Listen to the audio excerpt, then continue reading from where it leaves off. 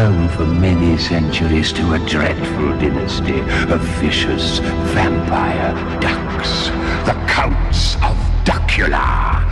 Legend has it that these foul beings can be destroyed by a stake through the heart or exposure to sunlight. This does not suffice, however, for they may be brought back to life by means of a secret rite that can be performed once a century when the moon is in the 8th house of Aquarius. Blood. Are you getting? The latest reincarnation did not run according to plan. In the heart of Transylvania, in the vampire hall of fame, yeah, there's not a vampire any other.